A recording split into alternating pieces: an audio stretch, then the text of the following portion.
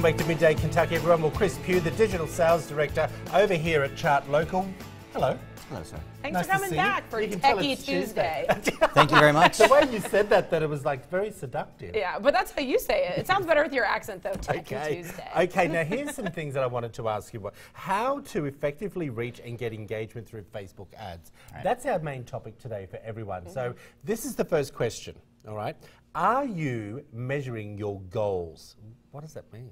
Sure. Yeah, I think what we're talking about today is really just optimization for people that are running their own ads, right? So I think once you run some ads and you got to figure out, is this thing working? That's where the optimization comes in. And the first thing is what are you running, and specifically, and what are you trying to gauge that against? So you have something to figure out, is this actually working for you or not? So, for example, are you running the campaigns to get engagement? Are you running the campaigns to get opt-ins? Are you running the campaigns to make sales? You can run a campaign specifically to tell you those factors, but you got to optimize the campaigns to figure that out. You can do that all on Facebook. So how do we know if we're running the right type of Facebook ad? Well, that takes a little testing. Okay. So, sometimes the first time you run that cat picture, it doesn't always work, right? So you've got to run different types of ads. I've been doing it every day. I'm posting pictures of a cat. Well, the big thing here that I think people need to know about is boosted post. You hear that term a lot on Facebook. I love them. I know, Troy, you've heard that term a lot in your lifetime, but my opinion of boosted posts is to not do them. And the reason being is because with a boosted post, you're only getting a one-time engagement factor. If you're paying for ads, paid to drive traffic and increase the likes on your page, so the next time you run ads to them, more people actually see it.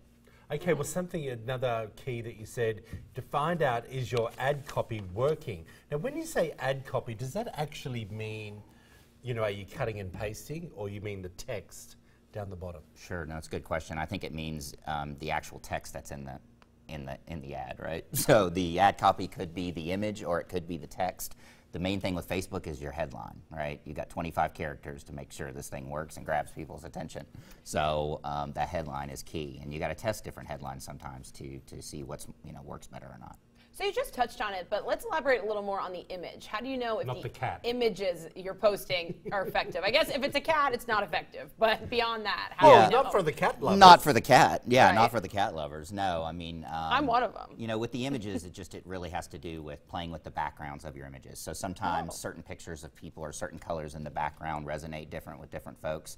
Sometimes you just got to test out different things, and that might be taking an image and putting one of those nice Instagram profiles on there that make it look really nice or something like that. You just need to test out different types of imagery to see which one works best with your clients. Okay, well, looking at the last one that we have here right now, what's the context of your campaign? You say that's quite key. When you say context, do you mean making sure the image and the headline and the text is all matching up?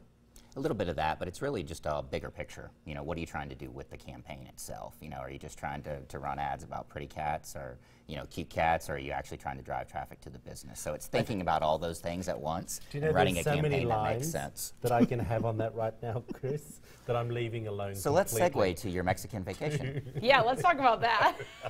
If you want to find out more information about Chris Pugh, there it all is up on the screen right now, website, and of course Chris Pugh's email address and phone number right there. Hey buddy, thanks for coming in. Thanks guys, appreciate it. Thanks for coming in. Stay with us. We're going to check back in with Eric after the break for a final look at weather.